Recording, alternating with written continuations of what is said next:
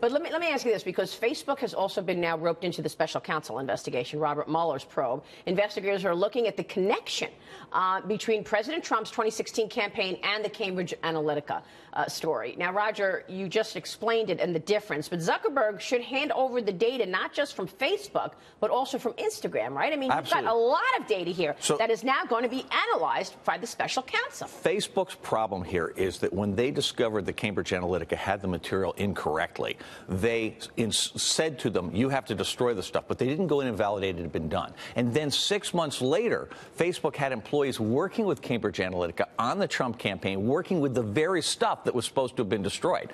That's where the problem is with the special prosecutor, because Facebook knew, the management knew that they were working with ill-gotten data, and you're just not allowed to do that. And the problem with Cambridge Analytica is they're not an American company. You're not allowed, as a non-American person without a green card, you're not allowed to work on a presidential campaign.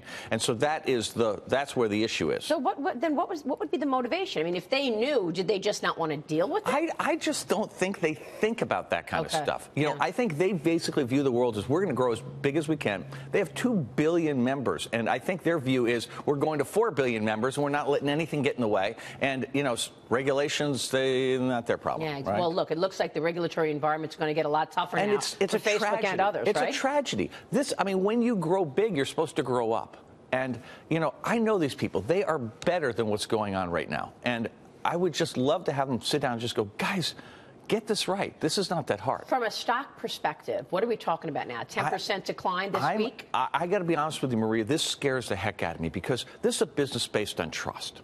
And how can you trust them with the way they're behaving right now? And I think users are absolutely within their rights to change their behavior. In fact, everybody needs to understand anything you put onto Facebook could disappear. It could go to bad people, and there's no way to get back. So you have to be smarter. I mean, Facebook was a place we all trusted.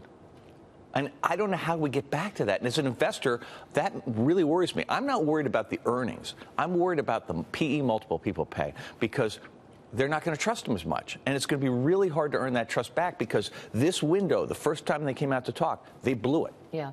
So the growth story has changed. Putting earnings aside, the growth story and the stock story has changed. I look at this. I still own the stock, but I've had to trim. You know, I don't do the trades myself. I had somebody else now manage it because I'm involved in this thing. Course. And they sold some stock this week because they went, this is terrible. And I'm going, well, it's been terrible for ages. Why'd you pick this week? And they say, because this is the week they lost trust.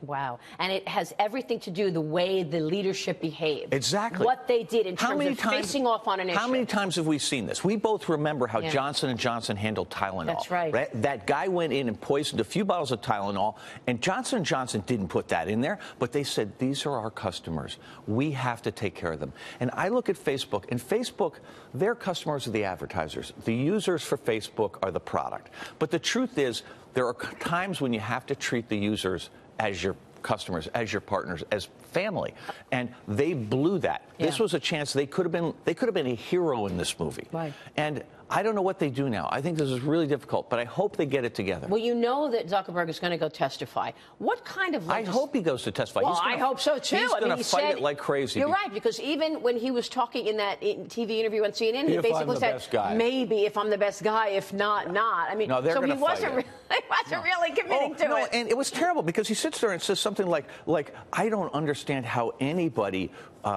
who would sign a certification that they destroyed the data wouldn't do that. And I'm going, dude, you signed a consent decree with the FTC, and as far as I can tell, you didn't actually have any compliance for it. I mean, you got to be kidding me. And he says, we think that we don't affect elections. I'm going, give me a break. You put out white papers talking about how you influenced elections. You're absolutely right. I mean, I look at this, I go, guys, you need a new PR firm. Let me ask you this.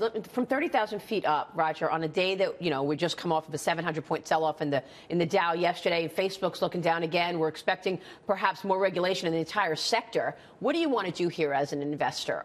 Is this just a Facebook story for you, or you want to step away on a whole bunch of tech companies in the face of all of this? Actually, I don't think it's just tech companies. I think tech remains a leader in our economy. I worry that we're almost 10 years into a bull market, Maria. And when I was last on here, we talked about this issue that we were coming towards the end of a bull market cycle. And once you get into a situation of tariffs and trade wars, you have to look at lower growth and higher inflation. That's not, I mean, I don't know whether the market's going to bounce back from this in the short run, but when you look out a bit at longer term, the outlook just isn't that good. I mean, we haven't had a serious correction, right, a long-term correction in 10 years. I mean, it could happen any time. Yeah. And I can't predict whether it's this week, this month, whenever, but I'm personally defensively postured and have been, frankly, for more than a year, because I worry that we're going to have higher inflation and lower growth. And you and I have been around long enough to remember what stagflation's like. Right. It's a really bad thing. And I don't know that that's what's going to happen. Yeah. But if you think it's even a possibility, you have to factor that into your valuation. Yeah, this on the week that the Federal Reserve raises interest rates for the first time. Hey, seen this movie before, right? Exactly, exactly. Roger, it's great to get your insights. Maria, it's always fun to be on with you. Thank you so much for joining us. Roger McNamee there.